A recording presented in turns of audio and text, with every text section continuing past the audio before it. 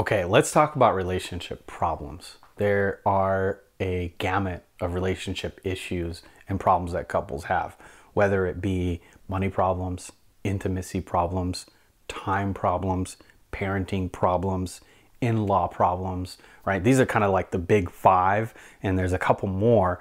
But when couples call me, I know that they're probably going to name one of these top five, right? Our intimacy is off, our physical connection is off, or our ability to open up and share is off, or our ability to talk about money is off, or our parenting and styles of parenting. We have conflict around this a lot. But here's the interesting thing. If you look at all these five problems, what do you notice that these five issues all have in common? And maybe you haven't thought about it this way, but if you look at these five problems, you look at my hand, each one representing these five issues, they're all connected to my palm. They're all connected to my hand. The hand is actually the root of the problem, if you will, is actually the issue.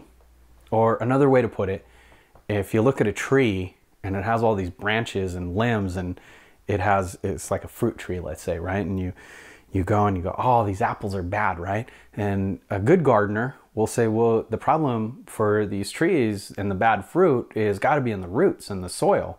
Some people, though, mistakenly think, well, let's spray the tree with something. Let's spray the apple with something, right? And that kind of fixes the issue. But let's look at the heart.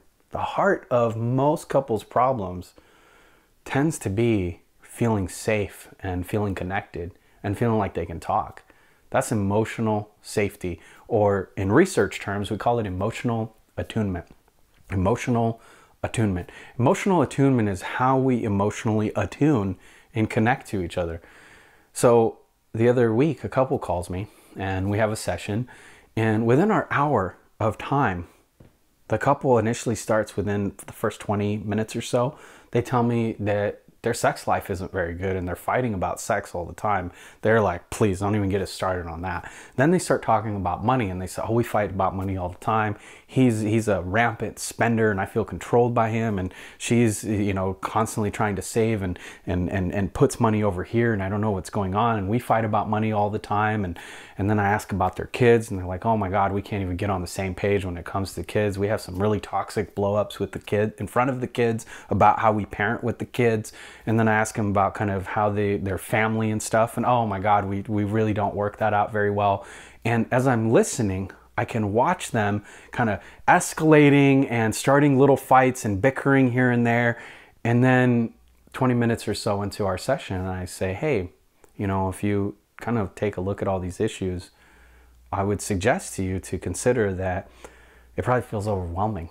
You got so many different things going on, and today you're calling me to kind of help maybe reduce the conflict and simplify it. And if it's all right with you, can I suggest that your biggest issue is not the money, not the kid fights, about parenting fights, not the allocation of time and how you guys spend time fights, or the vision of chores in the home fights, or fights about family, extended family. Can I suggest that this is kind of like a five-headed dragon, and at the heart, this is how we're ultimately going to kill this dragon, is getting to the heart, getting to the root of the issue.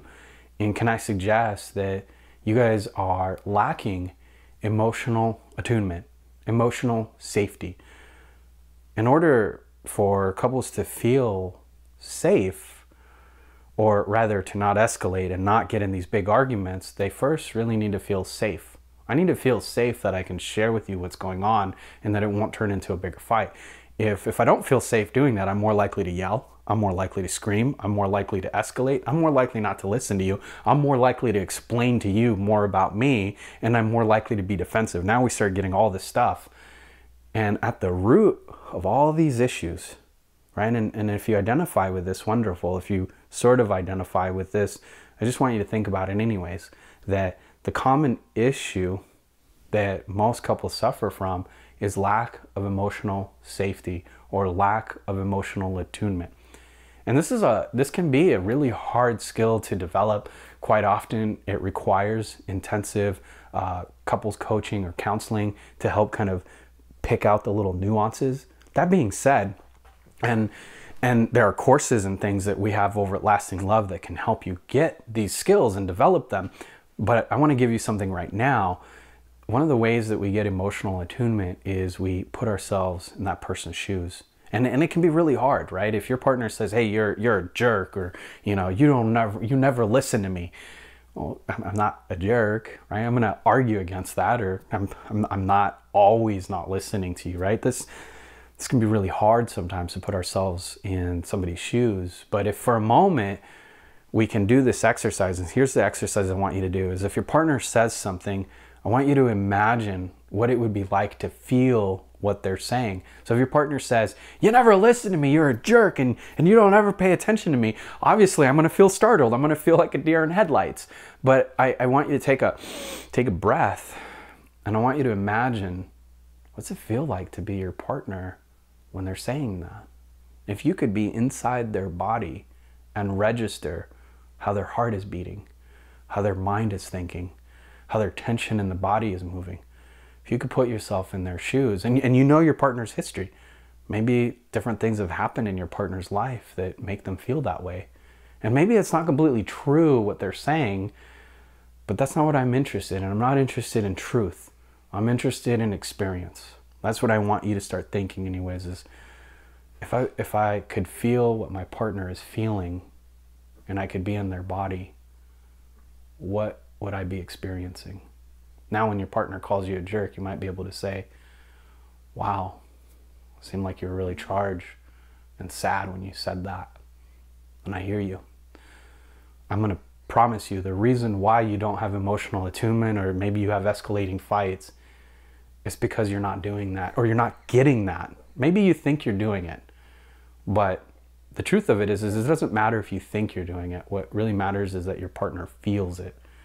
And the way that we can communicate to our partner and let them know and give them the feeling of emotional, the feeling of emotional attunement is more important than anything else here. The feeling of it, right? Because emotional attunement means I feel that you're tuned into my emotions. I feel it. Not you feel it and you tell me that you're doing it. What matters is that I feel it. That's what you're looking for too, right? If you're watching this video, maybe you're thinking, yeah, I really want my partner to emotionally attune to me. I want my partner to tune into how I'm feeling and know me. That's why we're having relationship problems there. Now when I think about it, Luis, we might fight about money, sex, our kids, our in-laws, our finances, our home, whatever it might be. And at the heart of it, all these problems share one root issue, and that is the emotional safety, the emotional attunement. Now, if you feel like you're giving that, I'm going to challenge you and say it's not just about you feeling like you're giving it. It's about your partner feeling like they're getting it, just like you. Because I bet if I asked your partner, do you understand how your partner feels? Do you understand how your spouse, why your spouse is this or that? They might say yes. But now if you're saying no, we got conflict, right? So what I'm going to encourage you to do is, one, if this video resonated for you about emotional safety and attunement being kind of the palm or the connecting thing that's moving all these different problems, or the root issue that's creating all these different branches of issues and problems, if that connects for you and you feel safe to do so, share this with your partner, right? Not at like, hey, here's where you're messing up, but like, hey, here's a video that really made me think about something that we can work on, right? Here is a goal that we can make as a couple to create more emotional safety, more emotional attunement. Now, like I said, this can be a hard goal to attain, and it takes consistent, constant commitment and practice. And that is why, if you're watching the video right now, I want you to take it a step further. I've suggested that you share this with your partner. I've suggested that you really try to put yourself in the experience of your partner's of your partner's feelings or their story. Put yourself there. But now I want you to take it one more step further. I want you to click the link here and check out the free training that we have on how to save your marriage. This is a training that's completely free to you. Whether you're married or unmarried, it doesn't really matter, because I'm using the word marriage to signify commitment. If you are in a committed relationship and you want to be in it tomorrow and the next day and the day after, if you're in a committed partnership, as far as I'm concerned, you are most of the way there as far as marriage goes. You can be married without ever doing the vows, right? I just want to make that clear, that the Save Your Marriage free training is for couples that are in committed partnership and they want to be together for the long haul and they're trying to get some tools. So check out the Save Your Marriage training and I'll see you over there.